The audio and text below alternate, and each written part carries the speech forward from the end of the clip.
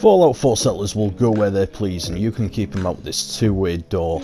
It will require the contraptions DLC, because we are going to need to use a logic gate. In particular, we need to go to the power section logic gate and select the XOR logic gate. This logic gate will only output power so long as there's only one input. So as you see with these switches that I've got hooked up to it and a light box, the light box will alternate between powered and unpowered.